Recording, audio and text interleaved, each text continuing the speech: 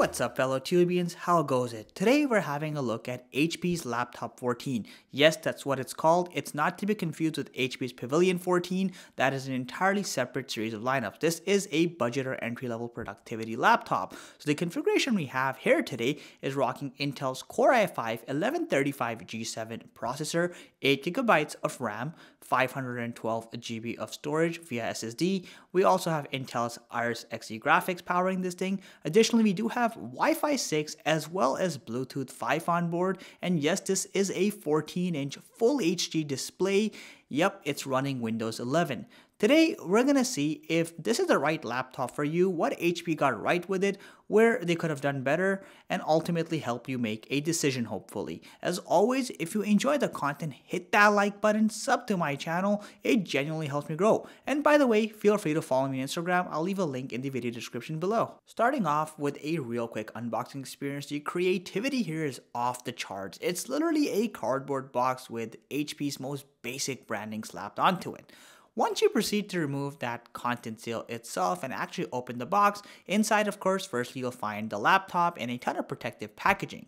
Once you get past all that protective stuff, here it is in all its glory, but more on that in a quick minute. Past that, you have a standard 45-watt charging adapter, and it makes sense that it's not a USB-C adapter given that it's in the budget range category, so that's quite excusable. Past that, of course, you have a standard wall outlet charging cable piece, and finally the quick start warranty regulation information in this nice little bundle. In terms of design, surprisingly, the HP Laptop 14 is more sturdy and less flex prone than its 15-inch brethren. It does still use a full hard TPU build over here, or plastic if you will. Now, it's worth noting this laptop has a weight of approximately 3.2 pounds, making it slightly heavier than the average 14-inch laptop, but it's not necessarily noticeable. It's worth noting when you come to the top side of this laptop, like I mentioned, you have a full plastic surface. It's smooth, there's no particular texture, still feels nice though, and in the dead center you have a nice reflective HP logo. The rear side of this laptop is pretty much a flat slab of plastic. It's where the back side of the hinge is hosted, but it's really when you make your way to the side of the laptop things get more interesting. So on one side you have the standard DC charging port. You also have a HDMI 1.4B port, you have two USB 3A ports, you also have a USB Type-C port. Unfortunately, it's not Thunderbolt 4. Past that, you'll also notice you have the good old headphone jack. On the other side, you have a full-sized SD card reader, which is actually a very nice touch by HP. It's not frequently found in this category of laptops. Making your way to the bottom side of this laptop, it's pretty much a standard bottom, so you have a full plastic finish, two rubber grips. You'll also notice in the center you do have a large air intake vent. This is the only air intake vent, so please, for goodness sake, do not block this. Otherwise, you'll very quickly find yourself on the YouTube comment section whining about how hot this machine gets. As soon as you unfold this laptop, you are greeted by a reasonable amount of palm rest space, and although it is a plastic inner chassis, the color gives it the false perception of having a metallic finish. Now, when you come to the trackpad, it is relatively small in terms of its surface area, but I have to say it's much better than the 15-inch variant of this laptop. There is considerably less flex on this trackpad. Despite having a plastic finish, it doesn't necessarily feel cheap or finicky. In fact, the clicks are relatively tactile, and the calibration is pretty much respectable as well. Making our way to the keyboard, look, there's just no other way to say it. This is quite frankly a pretty miserable keyboard. So the keycaps are about as fragile as our current global supply chain. They're just finicky and they feel like they're gonna fall off any given second, even if they're not. Now, the typing experience can be best described as literally breaking paper-thin ice. It's inconsistent and it's not very comfortable. Overall, this is just not a great keyboard. And to make matters worse, HP continues not to provide any sort of backlighting on this keyboard. And I know some of you might say, I don't actually need that feature. It's not about that. The fact is, most other budget laptops in this price range do in fact provide backlighting at this point in time.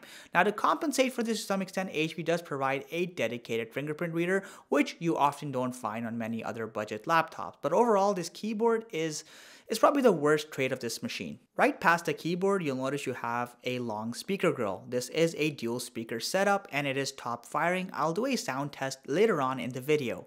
Also past that, you'll notice you have the actual hinge itself. This is a single mechanism hinge and it's pretty sturdy. There's very little wobble. It's not excessively tight either. It should definitely last for the years to come as long as you don't abuse the hinge. From a display fitting perspective, the HP Laptop 14 has a relatively thick chin with the HP branding. Now, the bezels themselves are actually very narrow and more or less in line with modern day standards. You also have a relatively thick forehead, but to be fair, it does host a dual array microphone setup as well as a 720p webcam. In terms of the webcam quality, it's pretty mediocre as you'd expect, but to be fair, laptops that cost twice as much still provide worse webcams, so it's quite forgivable. In terms of display quality, keeping in mind this is essentially a entry-level or budget laptop, the display is more or less what I expected it to be. So you do have a 14-inch screen here with a resolution of 1920 by 1080 or full HD if you will. It is a IPS panel, which means you do have fantastic viewing angles on here. You do have a standard 60Hz refresh rate as well, and yes, this is not a anti-glare screen, so you'll get a fair bit of glare. Now, in terms of color quality, you have a 45% NTSC rating or approximately 56% sRGB, so colors aren't going to look very lively, nor are they going to be super vivid. If you are a creative user who's heavily dependent on high degree of color accuracy, this display will not cut it for you, but aside from that, it's quite passable. The brightness is on the underwhelming side at just 250 nits. It's going to be okay in most indoor settings, but the minute it gets too bright, whether it's indoor or outdoor, you'll notice that right away, the brightness just can't compensate for the external glare and becomes a very difficult experience to actually use this laptop. Performance on this machine is actually very respectable. So you do have Intel's 11th Gen i5 chip on board here, and despite only having 8GB of RAM, I find that most day-to-day tasks like web browsing or let's say word processing feel as snappy as possible. But even more demanding tasks like video editing, for example, in my case I turned it all the way up to 4K, are still viable despite the limited amount of RAM you have on here. Yes, there is the occasional frame drop, and yes, it can be a bit of a choppy experience at that level, but it's still very much viable. Anything lower than that will work even better. Now past that, in terms of gaming, games like GTA 5 were able to run at medium settings with a steady 30 plus frames per second as long as a laptop is plugged in, which means this machine can definitely handle some low-end gaming. In the thermals department, under absolute peak load, this laptop can hit a surface temperature of about 45 degrees Celsius, making it pretty uncomfortably hot. However, more realistic high loads will yield you around the 39 degrees Celsius mark, which is considerably more manageable. And under idle loads, you can go as little as 21 degrees Celsius. Now, with that said, the fan on here can also get quite loud. It can go all the way up to 47 decibels. However, that's only when you're doing stuff like gaming or video editing. Under more idle loads, it hardly goes on, and it's a pretty quiet laptop. Battery life on here is pretty disappointing. So we found under realistic test at 50% brightness, doing web browsing, using the speakers at about 40% volume, watching a little bit of videos and mixed use, we got right about 7.5 hours, which isn't at the bottom of the barrel, but it's nothing to write home about either.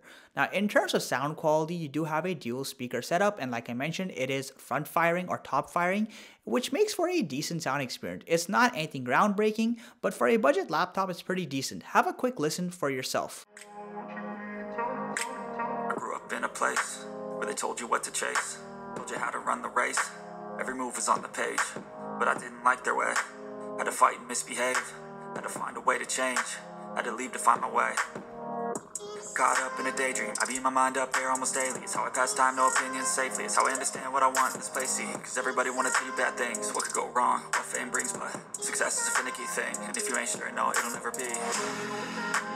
I don't want. Here's the verdict, guys. Priced at approximately $600 USD, the HP Laptop 14 is pretty much what I'd call your average general productivity laptop. Some of its biggest strengths include the fact that it has fantastic performance given its specifications, definitely above average. It also has a decent build quality. It is all plastic, but it's definitely improved compared to its predecessors, and you have a great selection of I/O ports, and a full-sized SD card reader is definitely a welcome bonus.